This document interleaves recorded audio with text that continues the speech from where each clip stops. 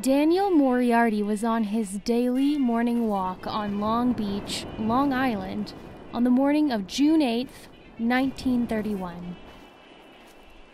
Down on his luck, he would spend the mornings scouring the beaches for anything worth pawning that may have been left by the rich elite who spent the day there previously.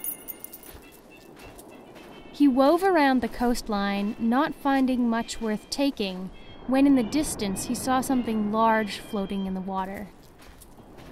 He approached it and saw it was a woman floating face down in the water. He saw her expensive fitted dress that was ripped and covered in seaweed and sand, and her short hair ravaged by the sea, its tight pin curls unwoven and in a disarray of dark auburn locks. The body was bruised and battered in that of a young woman. What would follow would be years of political scandals, finger-pointing, slanderous news articles, and the ultimate question: what killed Starr Faithfull? I'm your host, Sarah Kent, and you are listening to The Resolution Unknown. Today, we will be discussing the mysterious death of 25-year-old Starr Faithfull.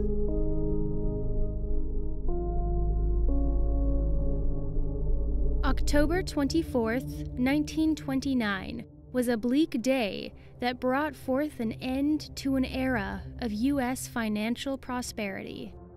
The Great Crash, as it became known, brought the stock market crashing down on the heads of Americans. This was a beginning trend of economic hardship, as the events came after a similar crash in the London Stock Exchange just 1 month earlier. The United States was in a state of transition. World War I was over, but the ravages upon the world left deep gashes.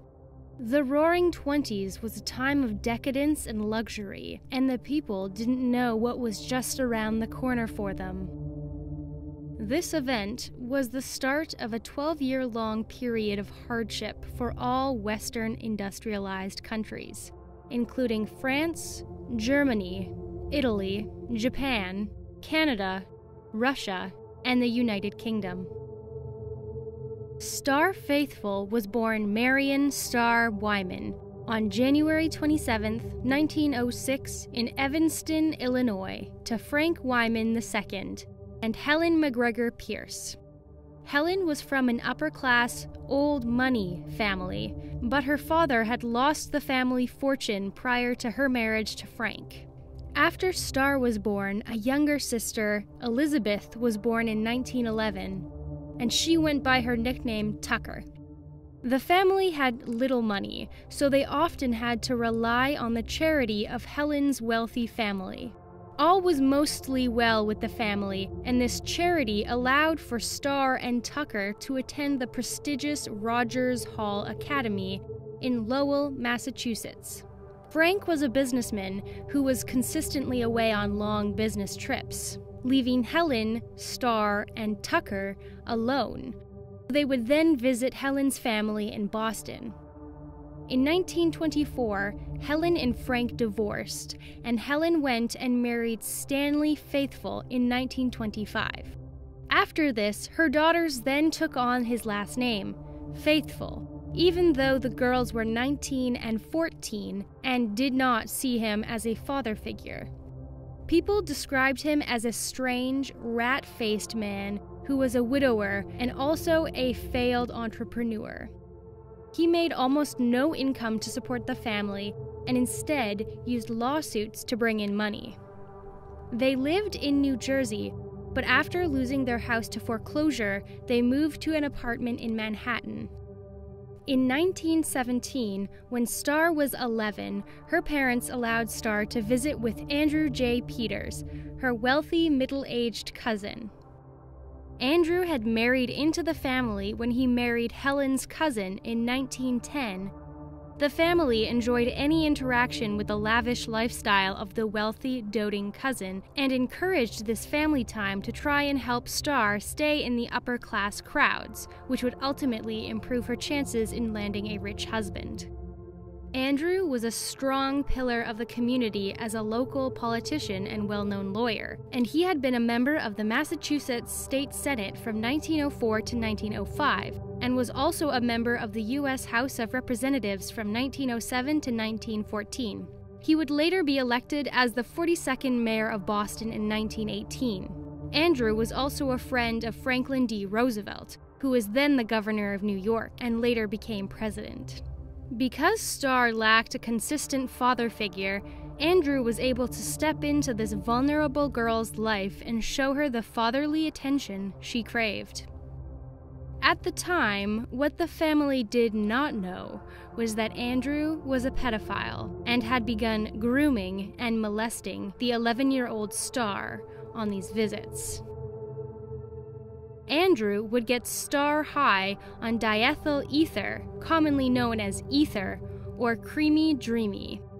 This was a chemical inhalant that was once used as a general anesthetic, but was also used as a recreational drug to cause intoxication. It gave users intoxication similar to alcohol, but may also give users distorted thinking, euphoria, and visual or auditory hallucinations at a higher dose. It had long ties to Boston, as it was invented and popularized there, and was also known as the Yankee Dodge. Andrew would administer this to young Starr, and as the sexual abuse continued, Starr began to change. Gone was the happy, outgoing, girly girl, and instead, Starr became quiet, reclusive, and began dressing as a boy to try and dissuade her cousin's advances. She began to show signs of mental health issues as she grew older, having severe mood swings and not having many friends.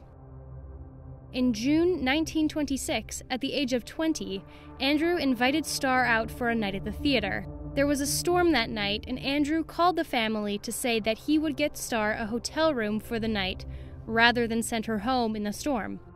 The next morning, when she returned home, Starr was extremely upset, and she told her parents that she and Andrew had had natural sex for the first time that night. This was 9 years after the beginning of the abuse. Her parents' money issues were prominent at this point, and they used this secret as a tool for blackmail. Rather than turning him over to the police, Stanley and Helen negotiated a lump sum payout of $20,000, or $278,000 of today's money, to keep quiet.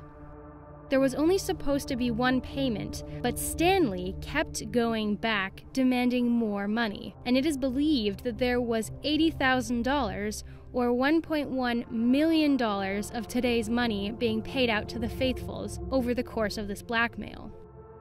Starr spent time in a few mental institutions, but this childhood abuse had changed Starr. She began to act out and started to engage in a flapper lifestyle. On the advice of a psychologist, her parents sent her on a series of cruises for therapeutic reasons, where she would travel for extended periods to London, the West Indies, and the Mediterranean. They also paid artist Edwin McGargy to be her sex tutor and teach her how to have normal sexual relations after her traumatic experiences with Peters. Starr began to spiral further into a chaotic flapper lifestyle and began to smoke, drink, and abuse barbiturates heavily to help deal with her emotional issues.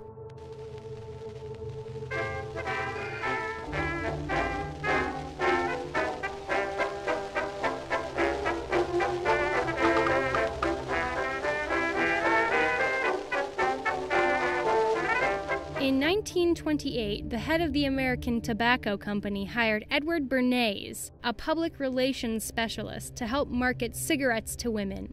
He believed that if they could unlock the female market, it would be like opening a new gold mine right in their front yard. This was a tall task, as smoking was considered scandalous and something that no respectable woman would partake in. They decided that vanity would be their approach, as body image is a popular way to convince people to try their products. They first ran a series of print advertisements that claimed the cigarettes as a dieting product. Their most famous slogan being, "Reach for a lucky instead of a sweet." They also hired a group of beautiful young women to walk in the 1929 Easter Parade in New York while smoking cigarettes. This started controversy. This push for cigarettes got tied in with the political sphere of women's suffrage movements. Smoking as a woman was now a political and trendy statement. When you're buying cigarettes, buy the brand you like. Take good care of yourself, smoke a Lucky Strike. When you're driving in a car or you're on a hike, take good care of yourself, smoke a Lucky Strike.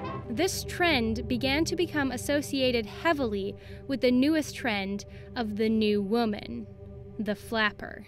Flappers were young women in the 1920s and early 1930s who wore short bobbed hair, short scandalous skirts, drank, smoked, and revolted against the idea of what a respectable girl would do.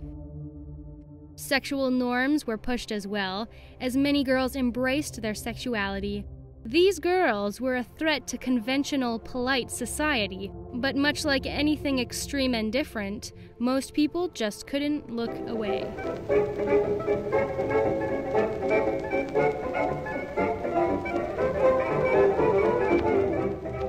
Starr dropped out of school a few months before her graduation, disappointing her family that had supported her. And soon after, Starr began going wild with lavish parties, indulging in casual sex, alcohol, and drugs.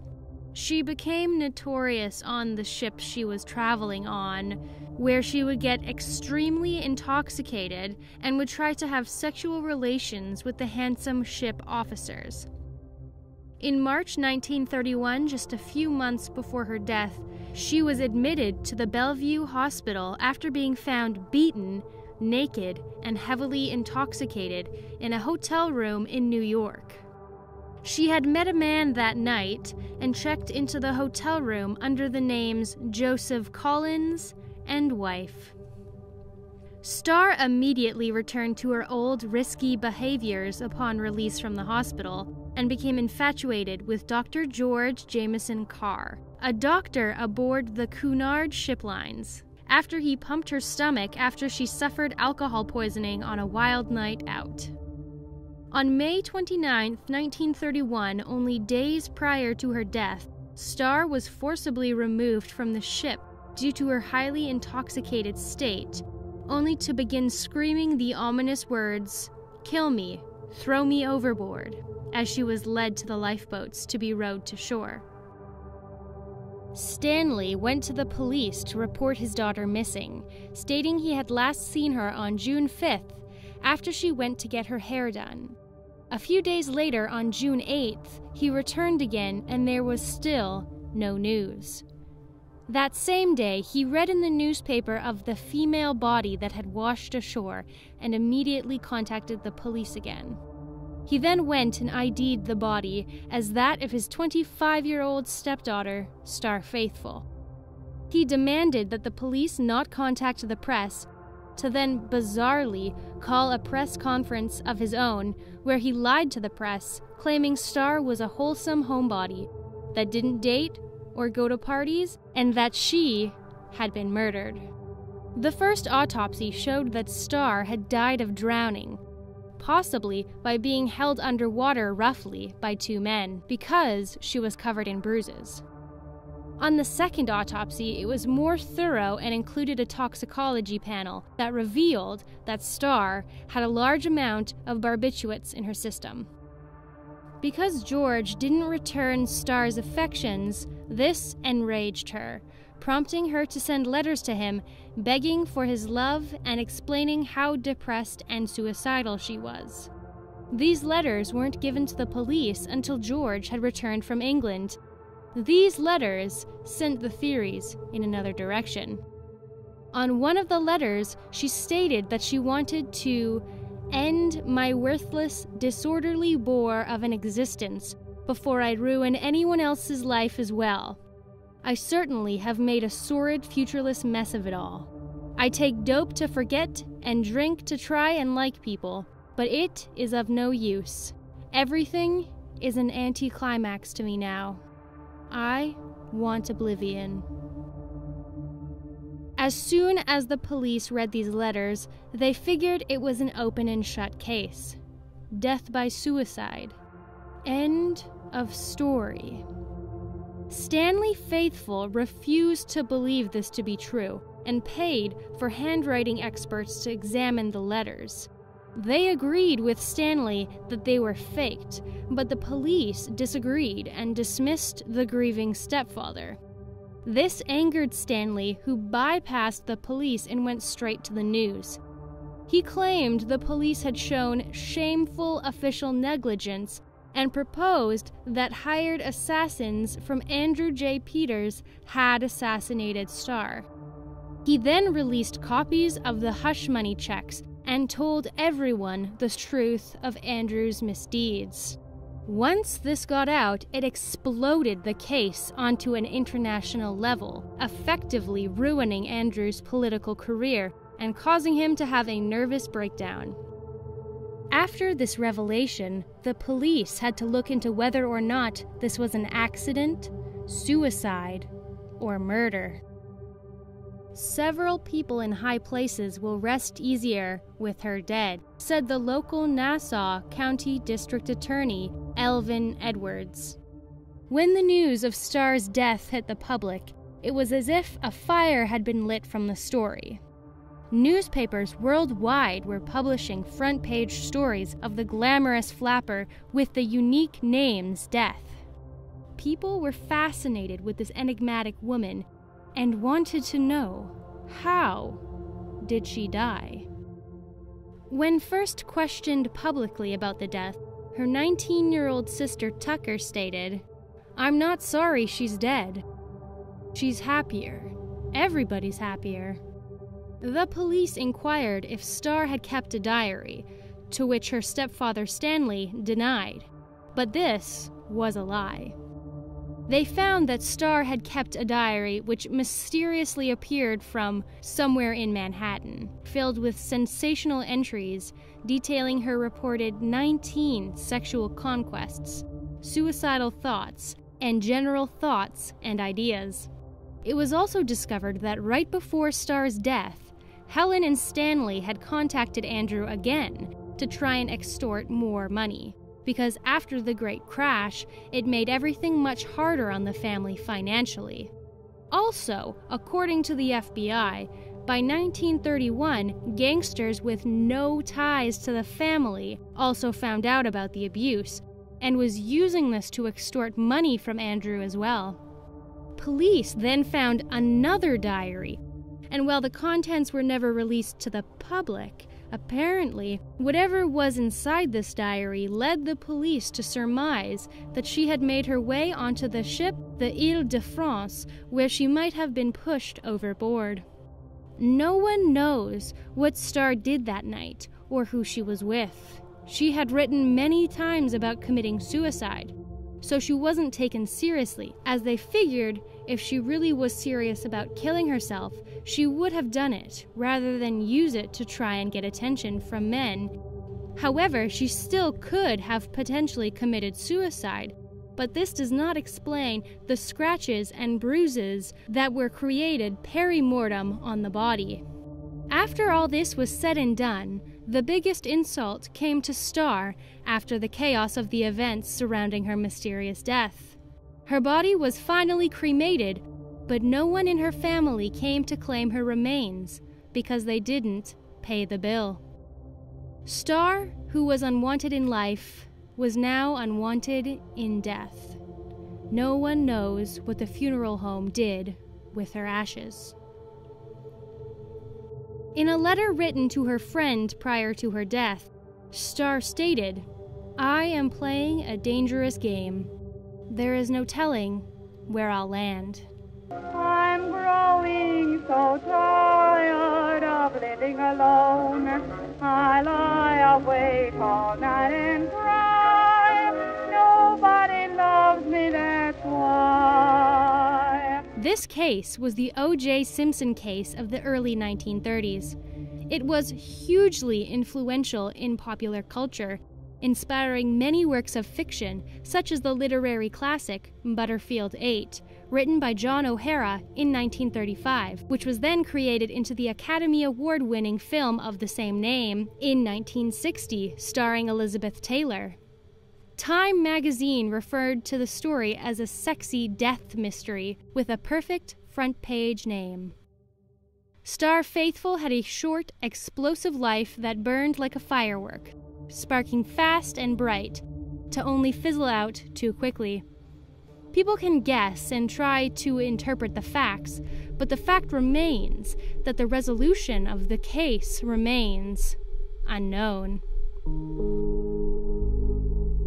Thank you for listening to Resolution Unknown. This podcast was written and narrated by Sarah Kent.